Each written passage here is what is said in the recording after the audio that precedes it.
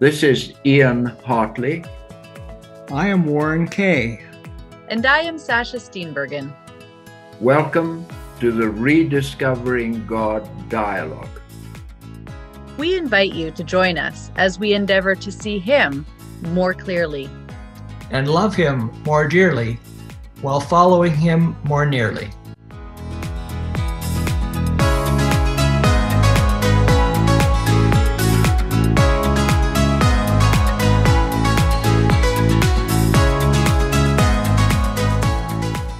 Welcome to those of you that are joining us today on this journey to rediscover the God that Jesus knew, and particularly now on our journey through the book of Matthew. And we are in the Sermon on the Mount, which is the second part of the greatest teaching ever heard. And I think the context is really important to realize that the church of the day had become very adept at making it clear who was in and who was out. And they basically believed that you had to be a Jew to be in, you had to be a man, you would follow all the ceremonial rituals, you would be wealthy and healthy because God was blessing you. And so the very first of the 8 attitudes that Jesus talks about is I think speaking to people who were not included, didn't see themselves as included, and Jesus is letting them know that the kingdom that he was part of, they were included. And so the poor in spirit were people that could be realized that they were part of this kingdom that he was talking about, the kingdom of heaven. Thanks, Warren, for that introduction. This sermon by Jesus, as Warren mentioned, is the most powerful verbal presentation that the world has ever heard. And we're still talking about it today. So we're talking about the first section of the sermon, which is recorded in Matthew 5, 6, and 7. And we're dealing with the 8 beautiful attitudes that are characteristic of the kingdom of God, or the kingdom of heaven. So last week we talked about the poor in spirit. And we pointed out that it didn't mean to think poorly of yourself, but it meant that you were open to learning from other people, and especially from God. You're not so full of yourself that you have no desire to be blessed by other people. And so when you meet someone, you say to yourself, this is a child of God, unique in the universe. And they can tell me something about God that no one else can. So I will listen carefully to what they have to say. So we're now going to the second of the 8 attitudes. And this one goes as follows. Blessed are those who mourn, for they will be comforted. The Spirit of the Sovereign Lord is upon me, for the Lord has anointed me to bring good news to the poor. He has sent me to comfort the brokenhearted and to proclaim the captives will be released and prisoners will be freed. He has sent me to tell those who mourn that the time of the Lord's favor has come. Yeah. Thank you. To comfort all who mourn. So we're following our pattern, is that first we state what the attitude is not, and then we emphasize what it is. So first of all, mourning does not mean that we are sad or depressed. It also does not mean that we have to be happy all the time. Jesus validates our times of mourning. he mourned, and we'll get to that a bit later. It does mean that we can mourn. Here are some examples: the suffering of others, our lack of compassion, the way we treated Jesus when he came to earth, our failure to understand the suffering of God, and the emotional or spiritual failure to hear the Holy Spirit. Anything else that comes to mind? You've really broadened the idea of mourning there, because usually we just think of mourning when we are grieving the loss of someone close to us. Yeah. But here you've broadened it to encompass our a realization of our lack in understanding God and what He has for us. Mhm. Mourning can be the consequence of the physical or emotional death of friends or family. You know, you can lose a family member's community if they choose to follow an alternative lifestyle. Or they marry somebody who's hostile towards you. These things happen in life. So it's not only physical death. And sometimes these emotional slash spiritual deaths are just as painful, sometimes even more painful. Yeah. So I learned recently of a young lady, she was young at the time, that she made a decision to marry a man who was a vintner. He grew grapes and is actually very adept, very good at growing grapes. And in the Napa Valley, the vineyard that he was working for, I think for like 4 or 5 years running, got the award for the best wine. And but her parents were so rigid in their understanding that they basically said that she wasn't their daughter anymore. And they would have mourned the loss of family, and she would have mourned the loss of family as they decided to reject her. Yeah. It was very sad. Very painful.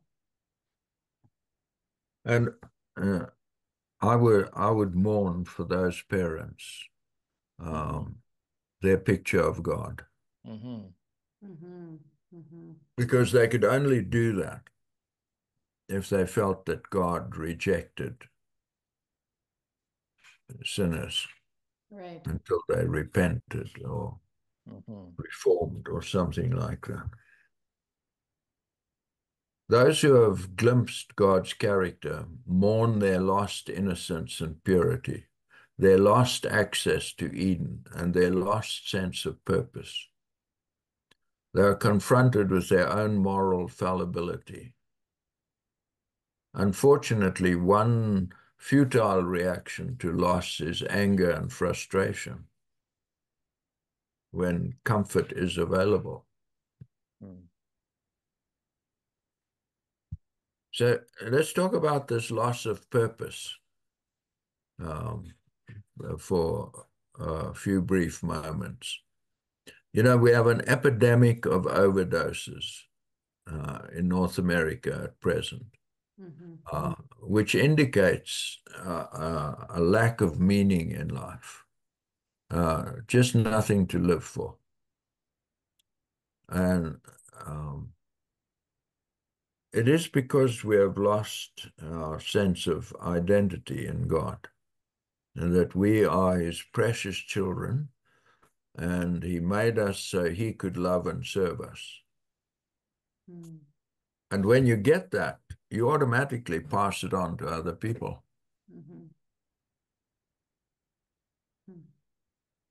You know, I think that there can be a loss of purpose when a person retires. Now, Sasha doesn't know anything about that. Yeah. But, you know, when you retire, your whole sense of purpose changes. And you need to find a new purpose And sometimes for some people that can be very difficult. And I feel very fortunate that we are able to do this podcast, which gives me a sense of purpose in my retirement, and it can continue for many, many years, because just look at Ian. He's so much older than I am, and he's still able to do this. Amen. Yeah, I want to thank you, Warren, for being the slave driver you are and calling me to come up with podcasts. You do bring purpose to my life, sometimes too much.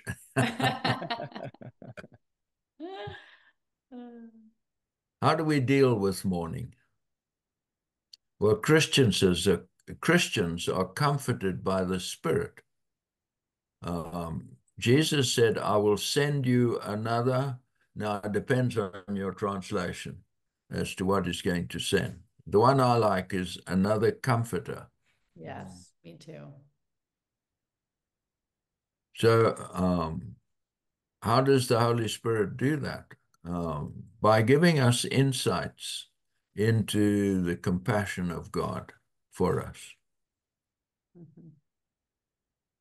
And also by giving us new ideas about how to deal with the life we're living. Mm-hmm. Christians know that there's a new earth coming in which mourning will cease, even though all has not been redeemed. Like the Revelation, the end of Revelation says, behold, I make all things new. Well, God is frustrated by some people who will not be renewed because they resist it. So I'm not sure how long we will grieve their loss, but I know we will. Mm-hmm. When we mourn for sin, we are comforted in confession. What do you think? Do you agree? I was going to add in too, when you're talking about mourning, and just that piece about the human aspect, because I think I went through an experience that seemingly was quite complicated for me, but I had a miscarriage, and it was after a time when I was sort of done having children, and so it was very complicated for me. But anyways, I did end up losing that baby, and somehow I didn't think that I deserved to grieve, because I had had thoughts that this was not something that I had wanted. And so I found myself very quickly, being like, move on, pull up your, bootstraps, so to speak, and feeling guilty about feeling sad, that I didn't even deserve. And somebody stepped into my space at the time, completely out of the blue. And they had heard about that I had this miscarriage. And so they sat me down, and it was a father, actually. And he just poured his heart out and shared his own experience in their family. And he just kept saying very strongly, like, that it's important to let yourself feel these things. That it's important. Like, you matter. Like, you matter to grieve. Like, grieving is going to heal you. Allow yourself that. And I shared my story, and he said, no, like, that's human stuff. You matter. And I remember it totally changed everything for me, because I actually went down a road of mourning for myself and allowed that experience to happen. It took a long time, because I think of the complication for me emotionally. However, it was the most profound experience of somebody loving me in that time. And it'll stay with me forever. And that father was just an amazing hand of God, sort of reached down right into my space. And I'm so grateful for it. And so I feel like God really has obviously touched in his life to be able to share a view of God that is like that. So pretty beautiful. And if you'd never told anybody,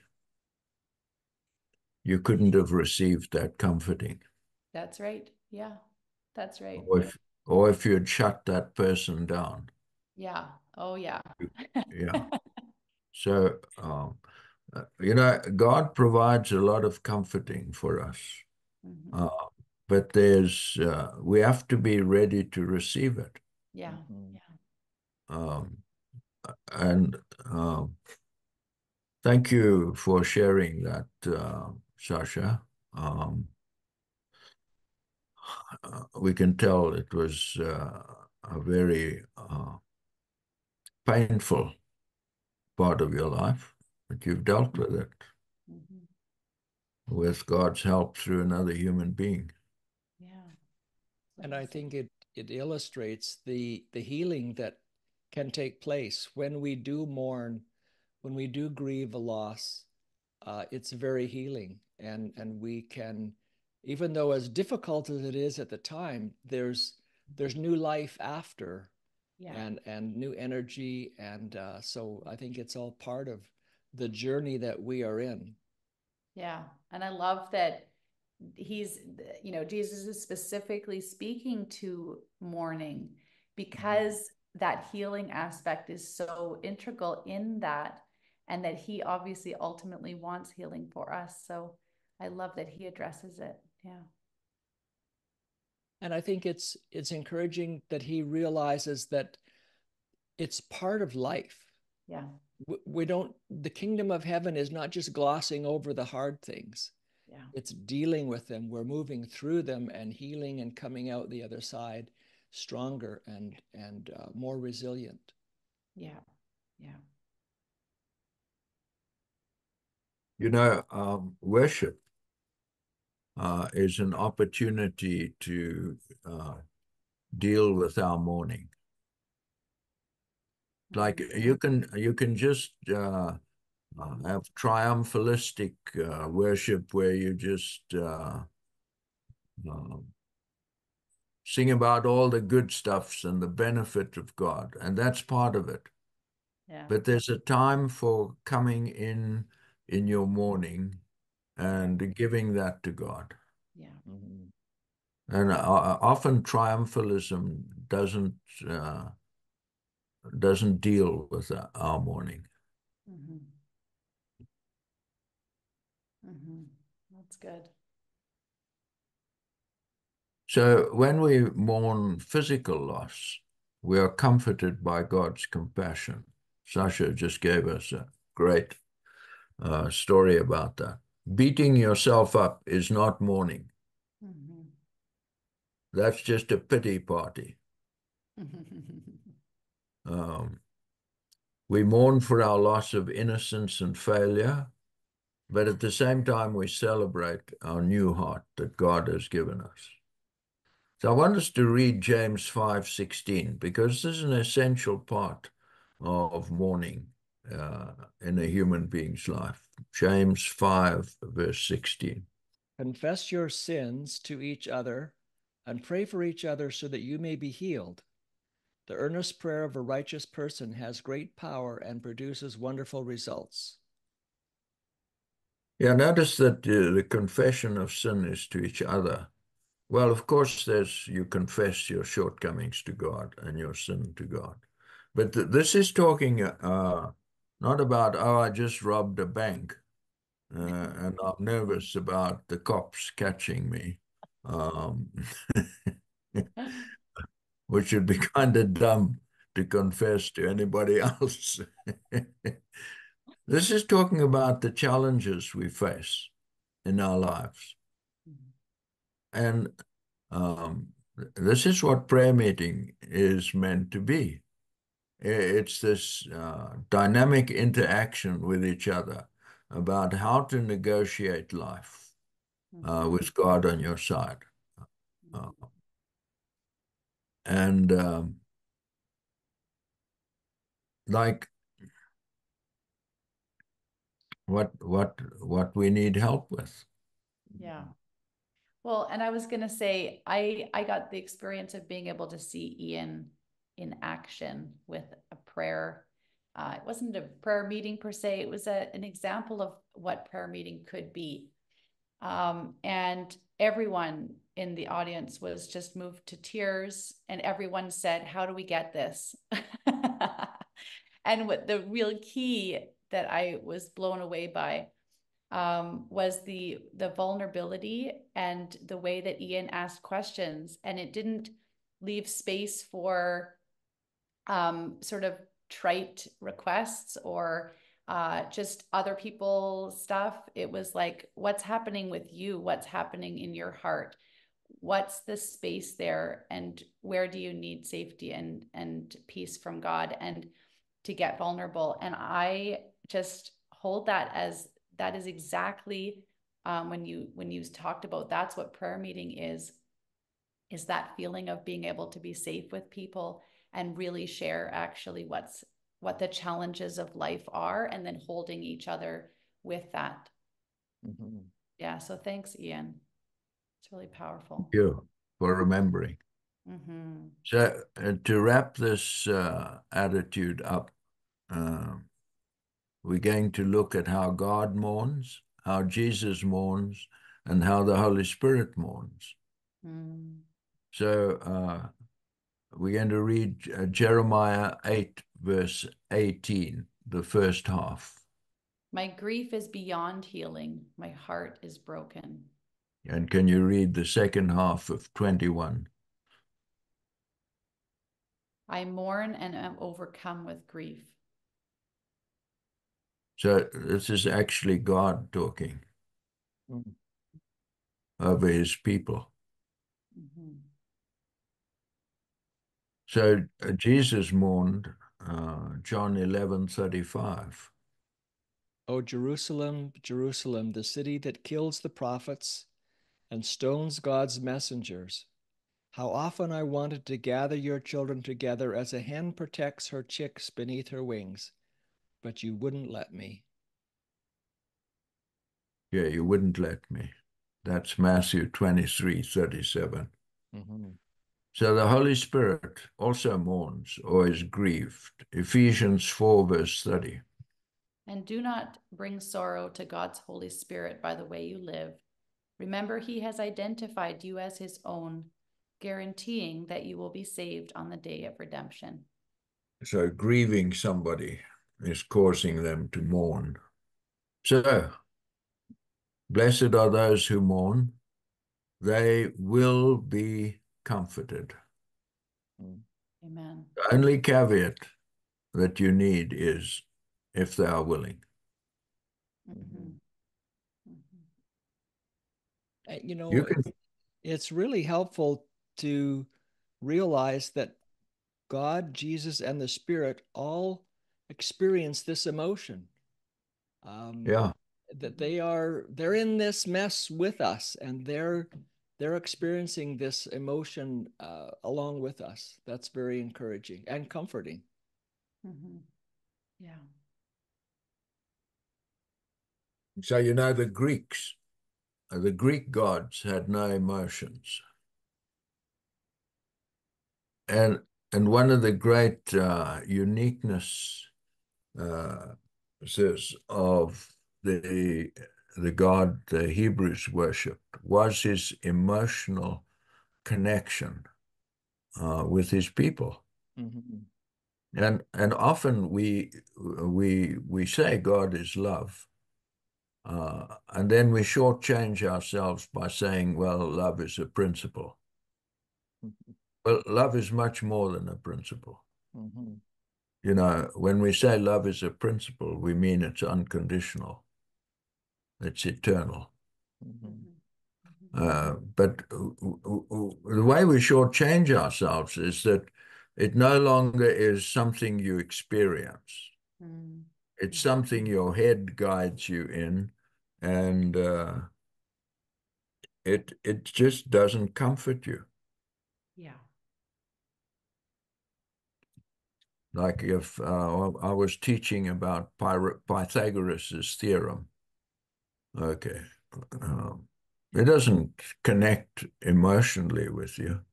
Mhm. You know, it's one of the most useful ideas that's ever been discovered, but there's no emotion in it. Mm. And we are emotional beings. Yeah. We're on the third attitude, and blessed are the meek, for they will inherit the earth. Now, Jesus has almost a direct quote from Psalm 37:11. The meek shall inherit the earth and delight themselves in the abundance of peace. Okay, the meek shall inherit the earth. Blessed are the meek, for they will inherit the earth. Mm. Like, I don't know how you guys thought about these sayings that Jesus comes up with. Did you imagine that he just stood up and let the Spirit lead him? Well, I'm not saying he didn't, but what resources did he use? Well, like all of them come from the Old Testament. I had never realized that before. Mm-hmm. Neither have I. Yeah, good point. Yeah. So meekness does not mean weakness. Oh, good turn of phrase there. Mm-hmm. Or fear or aggressiveness or assertiveness. Jesus is challenging the survival of the fittest mentality. Mm. Mm-hmm. Meekness does mean to be secure and strong enough to be teachable. That is, willing to learn from others. Meekness is the ability to recognize one's own limitations. When Jesus prays, "Not my will, but thy will," he displays his meekness. Mm-hmm. Meekness is not striking back when you have the power to do so. Mm-hmm. Even though Jesus was God's son, he learned obedience from the things he suffered, according to Hebrews 5, verse 8. So how would that happen? So I've heard about miscarriages, but I've never experienced one personally. Mm-hmm. You know, if I really wanted to understand Sasha in that respect, I'd have to come back as a woman. Yeah. Yeah. So in going through suffering, Jesus learns, which is a euphemism, is that we learn that God understands our suffering. Right. Yeah. Mm-hmm. You know, this is a very important idea to grasp, is that often when Jesus says something, it's an ironic statement. When he says, "I don't know you," well, he knows everybody. Mm. Mm-hmm. Mm-hmm. Now, what he's actually saying is, "You don't know me." Yeah. Mm-hmm. So my favorite story about this is when our grandson was young and used to come and visit us, I'd say to him, "You don't need to wear your helmet when you ride your bicycle. Your head is hard enough." And he would look at me and smile and go and put his helmet on. Okay. So that probably tells you more about me than about my grandson. It's I wasn't saying his head was hard. What I was saying is, you should put your helmet on. Mm-hmm. Yeah. Yeah. The word meek appears more often in the King James Version and then in the New International Version. In the latter version, the word meek is replaced with gentle. Mm. While meekness is often taken to be the opposite of arrogance, there is more to Jesus' announcement.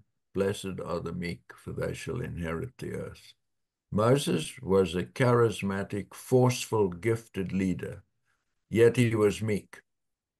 According to the King James Version, or gentle, according to the New International Version.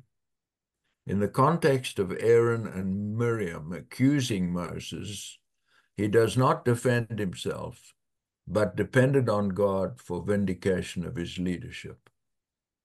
Moses often had to face this challenge from the time he called the people to leave Egypt up to the time of his death. And it's a good idea to read 1 Corinthians 10 because it catalogs what was happening here. We won't read 13 verses, but we'll read a few verses. 1 Corinthians 10. Starting with verse 1. Uh-huh. I don't want you to forget, dear brothers and sisters, about our ancestors in the wilderness long ago. All of them were guided by a cloud that moved ahead of them, and all of them walked through the sea on dry ground. In the cloud and in the sea, all of them were baptized as followers of Moses. All of them ate the same spiritual food, and all of them drank the same spiritual water, for they drank from the spiritual rock that traveled with them, and that rock was Christ. Yet God was not pleased with the most of them, and their bodies were scattered in the wilderness. These things happened as a warning to us so that we would not crave evil things as they did, or worship idols as some of them did. As the scriptures say, the people celebrated with feasting and drinking, and they indulged in pagan revelry.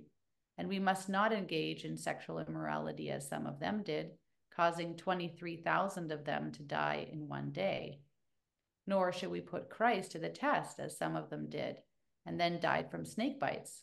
And don't grumble as some of them did, and then were destroyed by the angel of death. These things happened to them as examples for us. They were written down to warn us who live at the end of the age. Thank you. So this is what's happening under Moses' leadership. And he could have taken his revenge on them in any one of those instances, or encouraged God to do so. Instead, he actually offers himself up if somebody has to be punished, to take the punishment rather than the people. And this is why it's legitimate, even though he's a very forceful person, to say that he's meek or gentle. Sorry, I just have to quickly, for the people who haven't heard this for long, but can we just also add in that prediction does not equal causation, and that God was not punishing the people? Do you want to speak more forcefully about this matter? I will speak very meekly on this. Can you be meekly passionate? No. So Jesus' fellow Jews greatly desired revenge on the Romans. They were not meek. They were not gentle. Eventually, they brought down the wrath of the Romans on them because they would not accept being colonized by the Romans, and as a consequence, the Roman destroyed their city and their nation. And of course, Jesus cringed at the brutality of the Roman soldiers and the way the Romans treated the Jews as second-class citizens. But he never provokes a confrontation. So Jesus was rebuking this desire for retaliation and self-defense in light of God's care for us. So this is not usually the interpretation of Matthew 6:25 to 34. But I want us to read it at this point, even though we'll come to it eventually. Matthew 6:25 to 34. That is why I tell you not to worry about everyday life, whether you have enough food and drink or enough clothes to wear. Isn't life more than food and your body more than clothing? Look at the birds. They don't plant or harvest or store food in barns, for your heavenly Father feeds them. And aren't you far more valuable to him than they are? Can all your worries add a single moment to your life? And why worry about your clothing? Look at the lilies of the field and how they grow. They don't work or make their clothing, yet Solomon in all his glory was not dressed as beautifully as they are. And if God cares so wonderfully for wild flowers that are here today and thrown into the fire tomorrow, he will certainly care for you. Why do you have so little faith? So don't worry about these things, saying, what shall we eat? What will we drink? What will we wear? These things dominate the thoughts of unbelievers, but your heavenly Father already knows all your needs. Seek the kingdom of God above all else and live righteously, and he will give you everything that you need. Thank you. So I think it's safe to say that meekness includes the absence of anxiety. It seems, yeah, it implies the ability to trust. And so you don't need to worry, and also you don't need to be striving to get one up or anything. You're just trusting in what God has provided and will provide. So going back to Moses, the meekest man, according to Numbers, when Aaron and Miriam complained about his leadership, Miriam ends up getting leprosy. And Moses does not celebrate her leprosy as vindication of his leadership, but he prays to God for healing for her. Christ also did not defend himself. And the New Testament often calls attention to the meekness of Jesus and his followers, as in Matthew 11:29. If we can read that, please. Take my yoke upon you. Let me teach you, because I'm humble and gentle at heart, and you will find rest for your souls. I'm humble and gentle of heart. There's a synonym for meekness. What would it mean to be humble of heart? I'm just thinking that we would have an assurance of our identity, and then we wouldn't have to go to all the things that come when we are not sure of our identity, which is all the fear of not being loved, not being seen, not being valued, all of those things. And then that translates out as actions that are not desirable to other people. Yeah, good. So one of the characteristics of being humble of heart is gratitude for what you have. Meekness is to refuse to defend yourself, because we know that God is our defense. The meek inherit the earth because they have learned to trust the meek one, the gentle one, who is the creator of the earth and the savior of the world. Meek people do not take revenge. So we need to read Romans 12:19-21, because this passage is misunderstood. Romans 12:19-21. Dear friends, never take revenge. Leave that to the righteous anger of God. For the scriptures say, I will take revenge. I will pay them back, says the Lord. Instead, if your enemies are hungry, feed them. If they are thirsty, give them something to drink. In doing this, you will heap burning coals of shame on their heads. Don't conquer evil. Don't let evil conquer you, but conquer evil by doing good.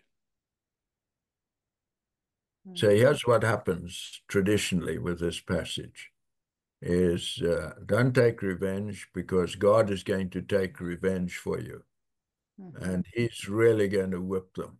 Yeah. And he'll burn them for quite a while in hell. So you don't have to burn them now. Here's the problem. The advice to us is what? If your enemy is hungry, feed him. If he's thirsty, give him something to drink. Now, this postulates that we are kinder than God. Because he's going to take revenge, but we mustn't. Mm-hmm. Do you get the problem with that kind of interpretation? Yeah. Like we being held to a higher standard than God. Right. Well, that's crazy. I mean, let's just call it for what it is. Yeah. That is how God takes revenge on his enemies. He meets their needs. Mm-hmm. And we'll get to that in chapter 6, the end of chapter 6, where we come to the core teaching of Matthew 5, 6, and 7. It's right at the end, of chapter 5. Okay, we need to make the distinction between defending oneself and defending others. Jesus defended the mothers who brought their children to him. He defended Mary, who poured oil on his body and wiped it off with her hair. He defended the widow who gave her mite in the temple. He defended his disciples on the night of his arrest. In protecting others, he was being God. God is the protector of the weak and the powerless. Amen. So this is a very important distinction to make. It's perfectly legitimate for us to defend other people. And it's advisable that we trust God to defend us.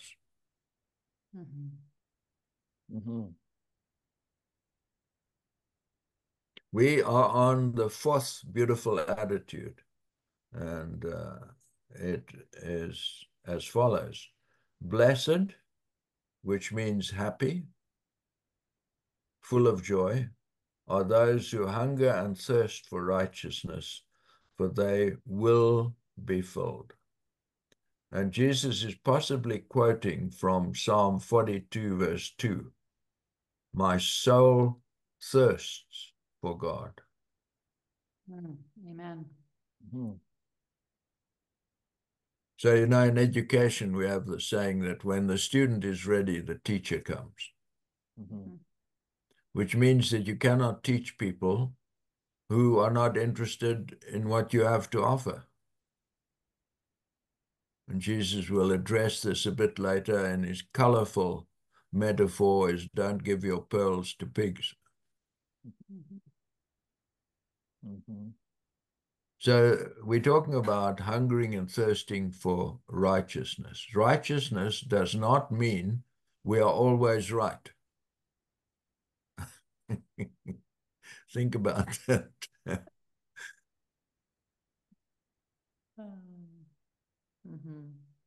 It is much more than not making mistakes or living according to a written or spoken code. It does not mean that we will never have to admit we are wrong. Righteousness does mean to think right, feel right, and do right. Righteousness is an attribute of God and his Christ. Thus, righteousness, to be very practical, means to be filled with God's compassion, care, and respect for those we meet. Say amen, Sasha. Oh, I'm amening. It is, this is hard to believe. It is to be prepared to die for the good of another. So this is what Jesus says in John 13, 34 to 35. We need to read it. So now I'm giving you a new commandment. Love each other just as I have loved you, and you should love each other. Your love for one another will prove to the world that you are my disciples. So I'm slightly amused when different denominations come up with a criteria for being the right denomination. When Jesus gives the criterion here, and he says, if you love each other like I've loved you, people will recognize that you belong to me. Righteousness is to stand innocent before the searching eye of the law. Because if love has taken hold of your heart, it supersedes legal obedience. Mhm. The law never, ever asked us to give our lives for our brothers and sisters. And that's the first thing Jesus does. Yeah. Righteousness is to live by faith. It is purity of thought and motive. Who would not hunger and thirst for such a character on this dark planet? Those who search for this heart will be filled by God. It is his promise. Look, he did it for Peter, James, and John. He did it for Mary, Martha, and Lazarus. If he can do it for those 6 people, he can do it for you. Mhm. Have either of you ever been hungry? I mean, seriously hungry. I mean, like you thought you were dying. No, I can't say I've ever been that hungry. No, me neither. You know, I was mountain climbing in East Africa and we ran out of food.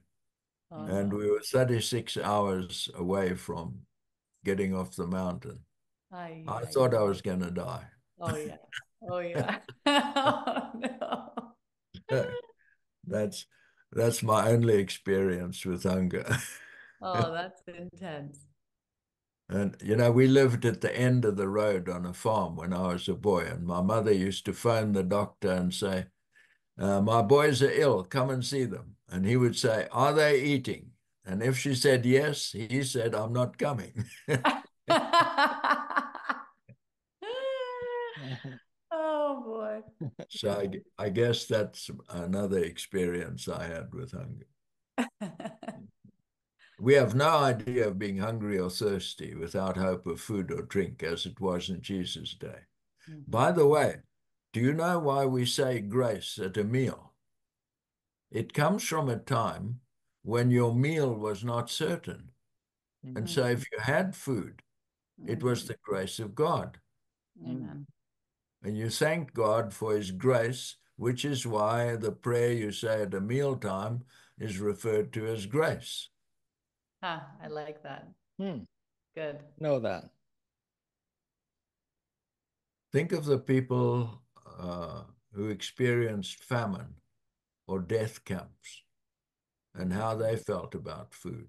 Their physical hunger eclipsed all other desires they had. This hungering means we desire God's character more than anything else we have ever desired. Hungering and thirsting for righteousness means just that. The implication is that one experiences this moral poverty within themselves and longs for deliverance. We are halfway in the 8 blesseds, the 8 beautiful attitudes. And we're going to end this podcast. I realize I've just made a executive decision. I've just pontificated and I've not displayed any meekness at all. And I repent. Well, I have to say, I am grateful because I am hungering for real food as well. So blessings. And Sasha and I, in our meekness, will surrender to your executive. Amen. Amen. For mixed motives. I love it. Let's pray together. Dear God, you're so inspirational and you want us happy and healthy and holy. Thank you for blessing us. Amen. Amen.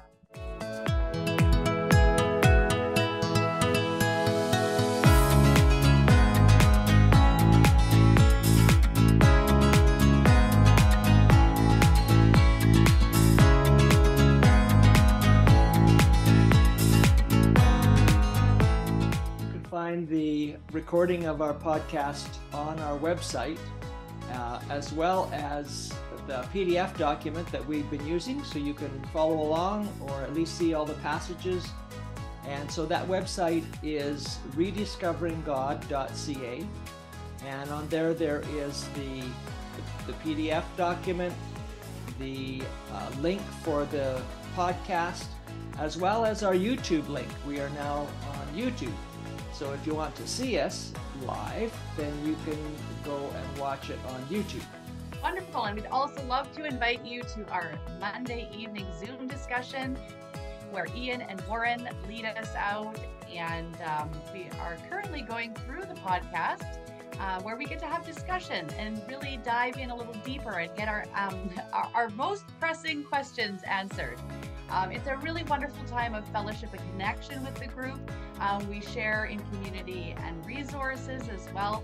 We'd really love to have you join us. We're going to be meeting at 6:30 Mountain Standard Time. You just add in the link 403-506-9201. We'd love to see you.